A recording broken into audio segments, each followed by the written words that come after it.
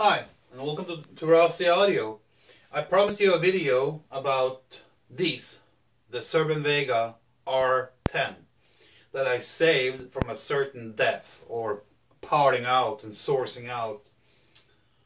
I promised you a video because there is some confusions out there about this model and other Cerwin-Vega models. So it is a good time right now to clear up and get things and facts in order. So why did the seller believe that these were not original? Well, I put together a video for you.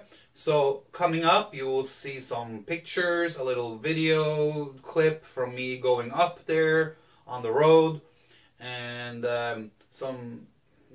I'll narrate some pictures and talk about them when you see the pictures.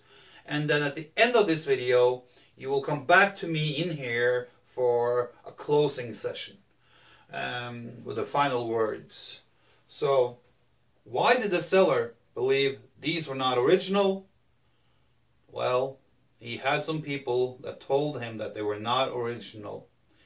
This goes to show that you need to know what you have. And you can't always listen to people, what they tell you, because unless you have the facts, and in this business, when it comes to vintage audio, if you want to know something about vintage audio and certain models, you need to have the facts, especially when it comes to speakers. You need the facts.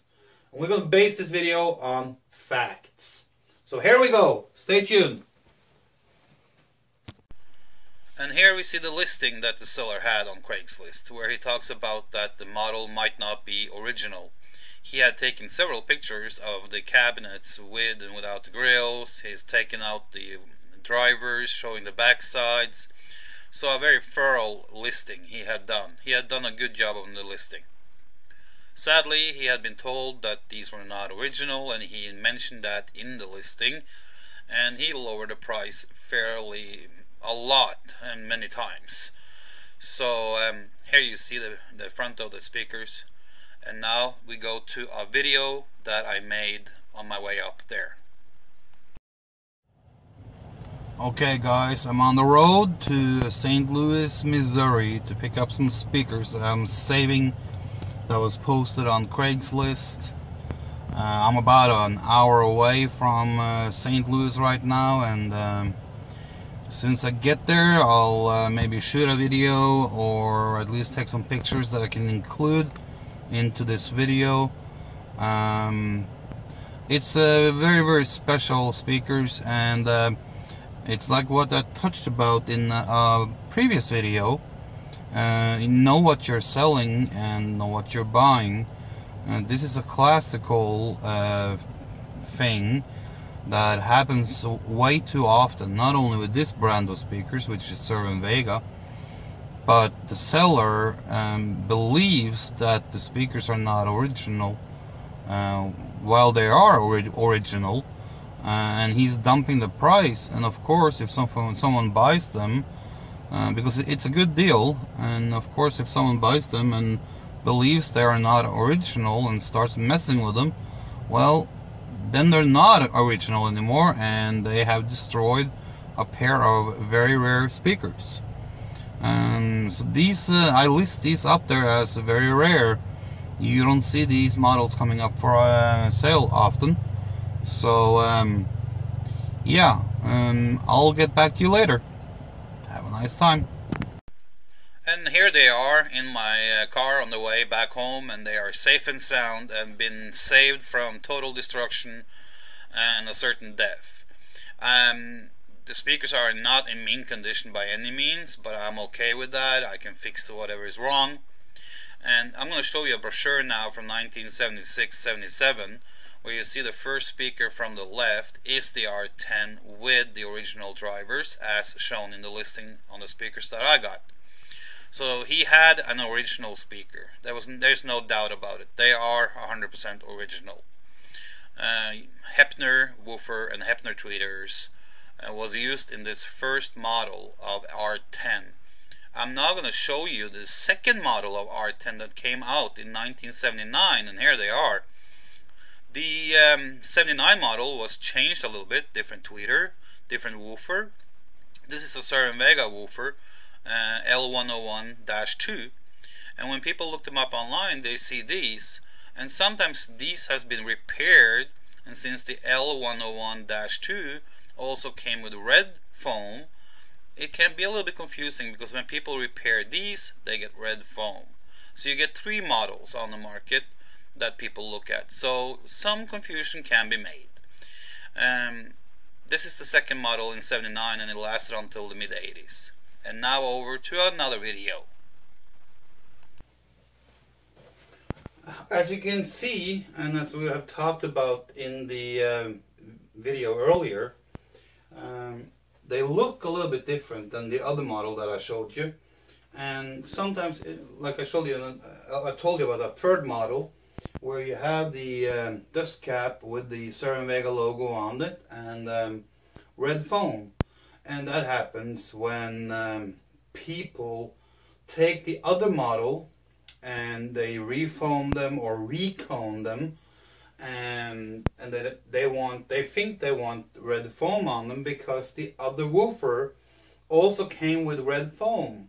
So when you call or contact a speaker repair shop and you say, hey, I have this model, I need a repair kit, or either it's a recon kit or foam, they will send you a red one or pink one or whatever, and then they put that in here, so you can sometimes see 3 different R10s in the internet. This, like I said, was the first model. This one was from 1977 up to about 79. In 79 they changed these models to using the other woofer. This is a Hepner woofer, and in the other, and a Hepner tweeter. In the other one you have the Hepner tweeter, a different one. The tweeter looks different, has a red dot in the middle, has like a foam thing around it, has like an edge to it. And the woofer in this one is a pure Hepner one. And in the other woofer model from the R10, you will see they're using the L101-2, which is a Cerwin-Vega woofer. Why they changed that in 79, I don't know, but as you saw in the brochure from 1976, which came out late in the year, so you can probably say 76, 77 on these. The first models had this woofer. So this is where the seller messed up. I'm not blaming the seller at all, because it's not easy, because when you go online and you Google R10, you will get pictures of the other models mostly.